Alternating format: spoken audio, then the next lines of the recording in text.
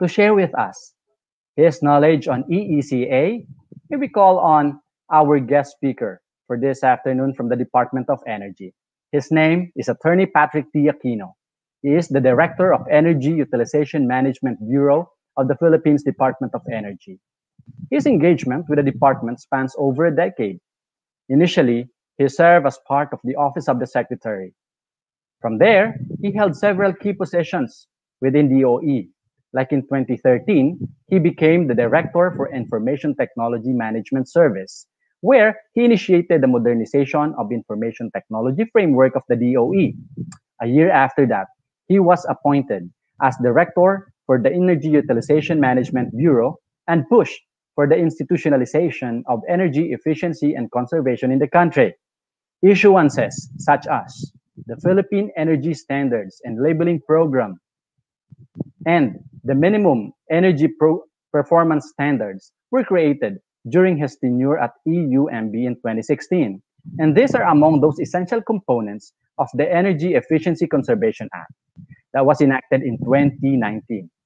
Do you know that it took like more than 3 decades, 30 years for its initial draft in 1988 to come into law? Now, Director Aquino, with the support of the Department of Energy, stands at the forefront of the implementation of EEA in the country. He is a Career Executive Service Officer, CESO III, a distinction exclusive to a civil servant who has exceptional performance and have undergone through a stringent screening process, which is finalized by a presidential appointment. Guests, partners, let us welcome Director Patrick Aquino, CESO III. Good afternoon.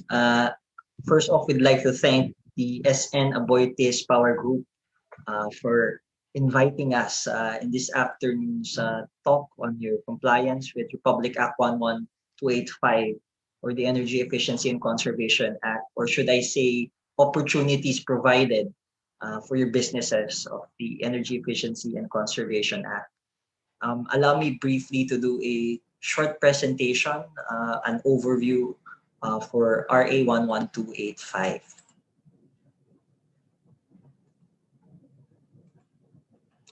So the Energy Efficiency and Conservation Act was signed into law by President Rodrigo Roa Duterte on the 12th of April in 2019. It also became effective on the 22nd of May 2019. It seeks to institutionalize energy efficiency and conservation, enhance the efficient use of energy, and grant incentives to energy efficiency and conservation projects. Let me start off with the concept of energy service companies, which are governed by Department Circular number DC 2020-09-0018, or the ESCO guidelines. ESCOs are your partners in compliance with the EEC Act. They offer multi-technology services and goods towards the development and design of energy efficiency projects. They deliver and guarantee energy savings and ensure cost-effective and optimal performance in your processes. At the start of February this year, we do have 40 ESCOs with the DOE flashed on your screen. We're also making headway in terms of the Philippine Energy Labeling Program, or the PELP, which intends to encourage the practice of EEC as a way of life through the promotion and use of energy efficient products, as well as the transformation by regulating the energy consuming products. There are twin issuances here, which will be your PELP, as well as the minimum energy performance for products, or MEPP. In terms of objectives, PELP is on empowering the consumers at the point of sale in choosing the energy efficient products. It also helps consumers realize energy savings and the reduction of energy consumption, as well as their bills through the use of these energy efficient products. On the part of the MEPP, we are aiming to eliminate the entry and sale of inefficient and substandard products in the local market, as well as contribute to the reduction of greenhouse gases. Incidentally, these are the labels flashed on the screen for the initial covered products, which would include lighting, refrigerators, television sets, just to name a few. In terms of responsibilities, retailers, importers, distributors are required to attach or affix or display the energy label, exhibit it in all publications, including advertising, cooperate during the conduct of enforcement and monitoring activities of the DOE, as well as submit information on inventory and sales for these energy consuming products. For designated establishments, and I think this is why one of the reasons why you are here, there are essentially three categories, all based on annual energy consumption, which is a combination of fuel and energy. It's really a private entity that is classified as energy intensive. The classification is other DEs, at least 100,000 kilowatt hour equivalent, but less than 500,000 kilowatt hour equivalent. Type 1 designated establishment in excess of 500 kilowatt hour equivalent, but less than 4 million kilowatt hour equivalent. And type 2 designated establishments are in excess or higher than 4 million kilowatt hour equivalent. These are governed by a Memorandum Circular MC 2020-05-001 issued last year. So what is the extent of the energy accounted for in these reports? All energy consuming processes are to be reported. It's a combination of both fuel and electricity, which again leads down to the classification as another type 1 or type 2 designated establishments. In terms of the obligation, one of which is the integration of energy management systems. DEs, maybe such as yourself, are encouraged but not mandated to get the ENMS certification, but you are to integrate the framework within your operations. This will be deemed as a compliance. In terms of the obligations, there's another one for type 2. Type 1 is to engage the services of an energy conservation officers, or for type 2, an energy manager. Right now, it's just a registration, as the certification would follow once the available training modules are made available. There's also an obligation for the designated establishment to notify the DOE on the appointment or separation from service of a CECO or CEM within 10 working days from such incident.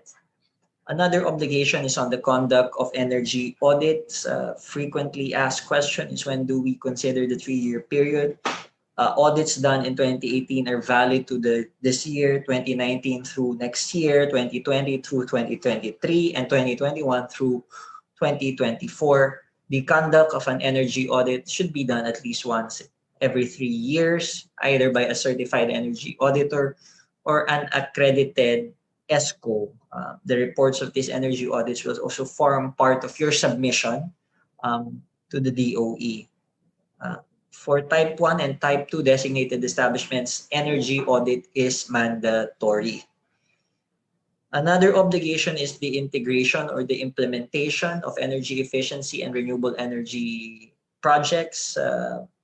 These are just but examples flashed on your screen. It will include the reduction of building cooling demand through the controlling of the solar gains, for example, natural ventilation, lighting system retrofit, having a building energy management system, the use of energy efficient appliances, the adoption of energy conservation measures, and really the observance of the guidelines on energy conserving design of buildings during retrofitting, or if you do have new constructions. Another obligation is on the reportorial submissions. This will partake of the annual energy consumption report and the annual energy conservation report. Part of what will be required from designated establishments would be EEC Form 1, registration of the energy manager, if that's your type 2 designated establishment. EEC Form number 2, the registration of the energy conservation officer. if you are a type 1 designated establishment. For EEC form number 3, that's your annual energy efficiency and conservation report. Form number 4 is your annual energy utilization report. The contents of this would be in terms of the ongoing projects, or for part 1, these are again the examples. Note that these are the very same examples I flashed earlier on the screen with respect to energy efficiency and renewable energy projects that you could be implementing already as compliance to the Energy Efficiency and Conservation Act. The part B is on the actual energy consumption. Again, this is desired that a 5-year be submitted. However, if it's unavailable, just submit what you can, specifically from last year and the year prior. In terms of target setting, this will be your expected versus your actual year on year as of the date of the submission. And then in EEC form number 4, this is the disaggregation per business activity of the reports. The forms indicate again what these are. Again, the disaggregation with respect to basic vehicle consumption. And if you are going for an enterprise submission, you are to do it and submit the information on a per facility, although consolidated by one. The deadline for the submission of the forms 1 through 4 is on the 15th of every April. These are available again online. Flashed on the screen is the QR code and the link that you can use to download these forms for accomplishment. Another topic is on the guidelines on energy conserving design for building. Incidentally, this was published last Friday. So it's expected to be effective on the 6th of March this year. It really is encouraging the energy conserving design of buildings, of course, with due regard to cost effectiveness, function, comfort, health, safety, and productivity. It covers the electrical loads of 112.5 kVA, or a total gross floor area of 10,000 square meters. A lot of you are curious as to the incentives. These are being worked out within the framework, of course, of CREATE. This is what the Board of Investment and the DOE has been working on for the energy efficiency projects. Note that the project boundary threshold is at 15%. Those in excess will get more than 100% in terms of the ITH. In terms of other non-fiscal incentives, we do recognition programs. We've started off that one last year, and we will continue to do so in championing and recognizing and awarding innovations in energy efficiency, best practices, and projects. And again, that ends my slide. Thank you for your kind attention. If you do have questions, I will be here and my team will be here to answer them. Again, thank you. Thank you, sir. And I see that our guest took in a lot of information from your presentation. So now let's go directly to the question from the audience. Okay.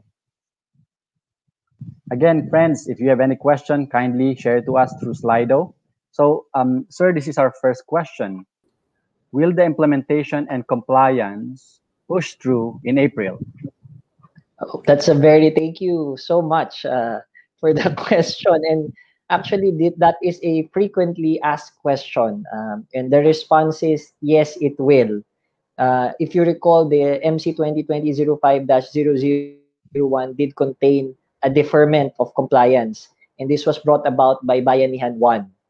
There is no such directive right now. So it's full steam ahead. So we will be expecting and requiring designated establishments to submit compliance on or before the 15th of April this year. Thank you. Okay. So as we speak, yes, it will. Pangalawang tanong po, will the renewable energy completely replace non-RE sources in the future? Again, thank you for the question. The goal of the DOE in the latest Philippine Energy Plan 2018-2040 is to increase the share of renewable energy. But for the purposes of energy security, it will be best that we still have a diverse set of mix. What we can tell you is that for the forecast horizon, we are envisioning to hike the share of renewable energy in our requirements to at least 30%. And towards this, you've seen DOE initiate programs on the green energy auction. Implementation is forthcoming later this year. The renewable portfolio standards, and of course, recently, if you were taking a look at the newspapers, the guidelines or the adoption of the guidelines on energy conserving design for buildings did now include a specific requirement for new facilities within the coverage to have at least 1% share of renewable energy to meet their demand requirements. So that is our answer. I know it's not a direct answer, Jupiter, but that's the best answer I can give to that question. Thank you. Thank you. Salamat po. Okay. Here is a question from Mama Maria Nica Paula Robles. Do we have to hire EM? Are there seminars for EM? Okay. Dami ng questions. I can see all the questions all of a sudden. Yes, ma'am. Thank you for the. I did mention to you that for the purposes of this compliance period, what you need to do if you fall into the Type 2 designated establishment is just register a personnel for the energy manager. The certification program guidelines were just also issued the other week, and it will be effective later, I think, by March 6th. So what is required for compliance, and we will be accepting it as a compliance, is that you just register the personnel who meets the minimum requirements. So the certification is pending. By next year cycle, when the certification programs are out, then they will be required to undergo the certification. I hope that answers the question. Thank you, sir. Sir, I think the next question pertains to the circular issued last Friday, as you have mentioned. So can you please share about the mandatory use of renewable energy for building owners? Okay, for building owners, if you take a look at the, it's a very long issuance, but it's in page 66, A2. I think it's a subsection there. And that has been asked also by the media. Is there any difference? Why was it included? If you take a look at the Energy Efficiency and Conservation Act, it highlights the role of both energy efficiency and renewable energy in sustainability. And I think those of you joining us here with Snap as your partner, that's the biggest thing that we would want to take away from here, is that having energy efficient practices on the demand partnered with supply on renewable energy is the way of the future. So for guidance in terms of the building owners, these are for new constructions. Ulitin ko, new constructions and building retrofits within the effectivity of the guidelines. The guidelines was just published last Friday. If we comply with the 15-day effectivity requirement, it will take effect on March 6th. But there might be those of you who would be asking, will it be on the ground already when I go for permits for the Office of Building Official? Will they know this already? Of course not. You know how it takes. There's a lag in terms of that. But we are doing the necessary roadshows for our OBO, especially for the cities and first-class and second-class municipalities nationwide within the coming months, so that they will be equipped. Your Office of Building Officials at the local government unit will be equipped to evaluate these forms. It will not be DOE who will sign off on your compliance to the guidelines.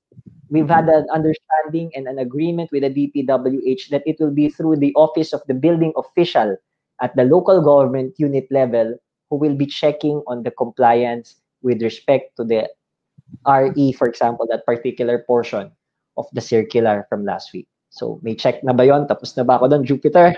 Yes. Attorney, thank you po. That's a very timely clarification indeed. So next question po, do we have ESCOs entering the market to support the customers? Actually, I did flash to you, maglalambing tuloy ako now. I don't know if you have non-Filipino guests here, so if I can speak vernacular, but I was also rubbed SN about this because the options that you're providing is only not on electricity supply. You are providing solutions. So I would strongly encourage you to join the pool of ESCOs because right now, as I've clarified, the certification for energy auditors individuals is not yet out. And what we do recognize as compliance would be the audits being done by our ESCO partners. And I did flash on the screen the 40. I will be sharing those materials with you. Sana next time, Snap is also part of that list. So yes, there are at least 40 ESCOs as of the start of this month who is ready and willing to help you with your compliance requirements. Thank Thank you. you, sir. I'm sure that's heard. That's heard. Okay, next question.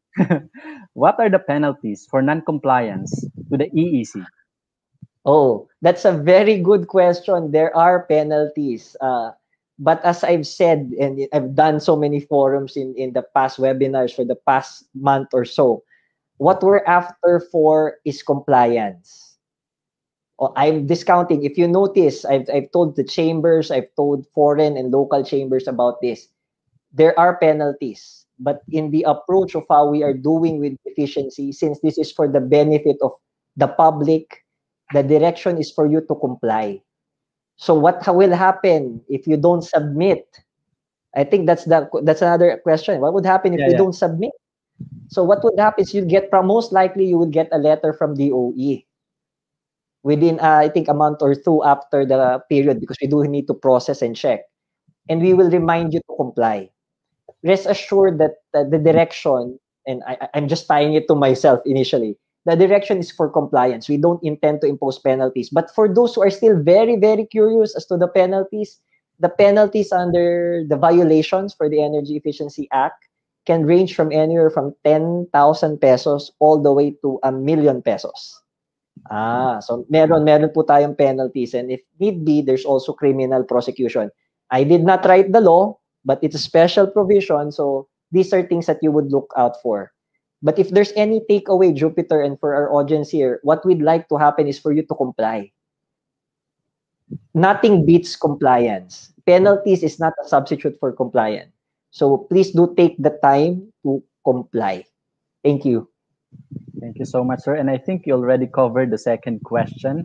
So let's proceed to the next. From the baseline, in terms of electricity consumption and fuel, how much reduction do we need to comply? Okay, another good question. At this point in time, since we have not yet updated the National Energy Efficiency and Conservation Plan, that's the equivalent of the Renewable Energy Plan for RE, this baseline would be on your actual consumption, the available consumption that you've had, ideally from the past 5 years. Your target will be your own designated establishment or company's desire for this. But there are some things that you should already take note of. While we are not saying the percentage of reduction, if you take a look at the new construction, the guidelines for energy conserving design for buildings, it's already indicative. At least 1% of your demand, if it's a new construction or retrofit, should be sourced from renewable energy.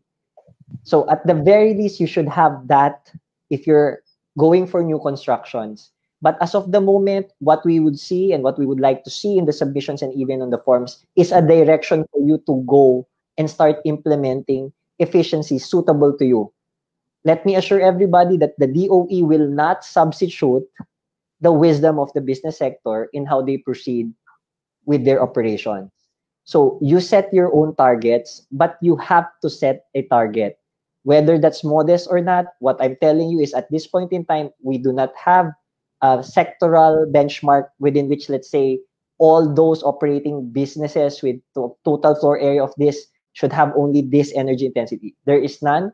What you need for the purposes of this compliance period, and most likely for the succeeding compliance periods, is for you to just have a plan, fill out the forms, and demonstrate your commitment into going to a more sustainable direction, which is on energy efficiency and renewable energy projects. Thank you, sir. Sir Patrick, I think the next question here is more of a question of timing. So here it goes. Should businesses focus on recovery over complying with this law, given that we are still reeling from the effects of COVID? Is this the right time to implement? You know that is a perfect. That's always a question. I have not done a webinar or an online event that question has not been shared, and my answer is this: if we go by the direction of the international energy agencies internationally, they are seeing that this is the opportunity for the energy sector to be more sustainable. Start embracing renewable energy and energy efficiency as the way of the future. So if in terms of timing, now more than ever, now is the time to shift to efficiencies, because your buildings are not loaded, people are not yet at full capacity. You can see the extent by which you can improve and be more efficient. My takeaway for the businesses is this: when you invest in renewable energy and energy efficiency, it pays for itself. It results to lower operating costs for you. And with partners like later on, maybe they will become an ESCO, SN Aboitiz, and the ESCOs later on that I earlier flashed, they will show to you that the investments that you put in here is already for your sustainable. It results to a longer term reduction in operating costs. So if the concern is on the cost, then this is an appropriate investment because you are future-proofing your business establishments.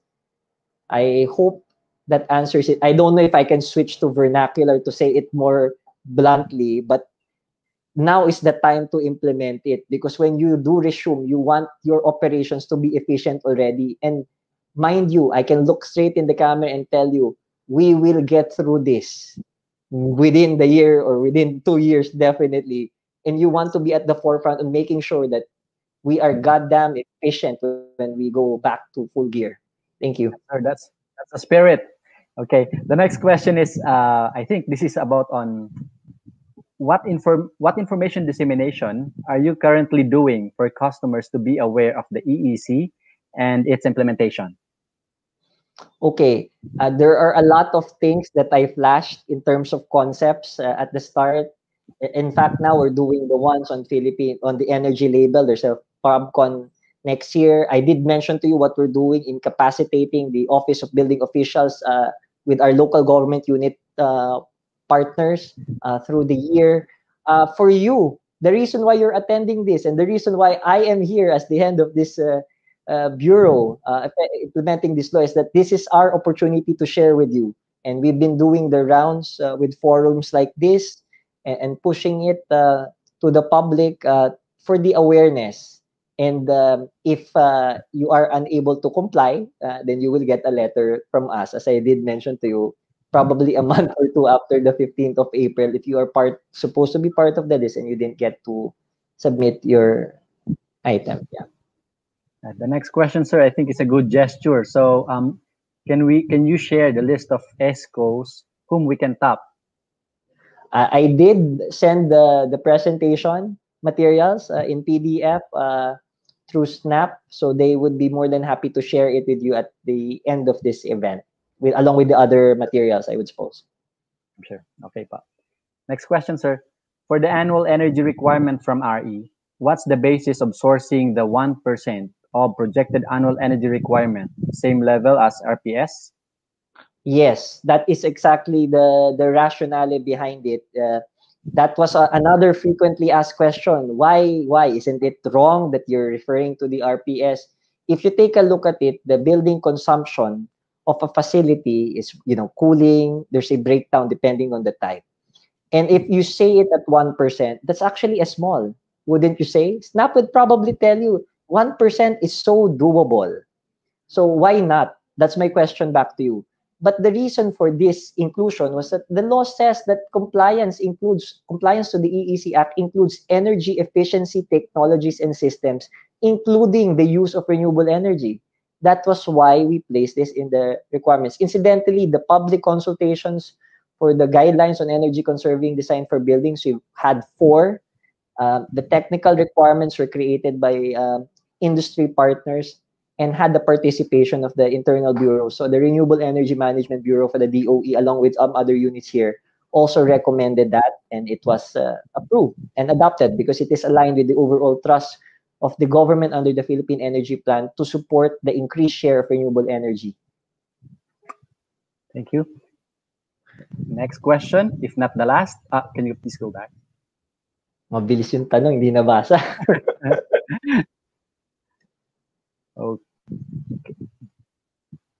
Okay, thank you. For buildings that are designed with LED lighting, high efficiency motors, and LEED certified, how do we move forward? Actually, now, the first thing is, since people were saying that they're opting not to comply and asking for penalties, I think you will be best in the position to report that you're doing all of this.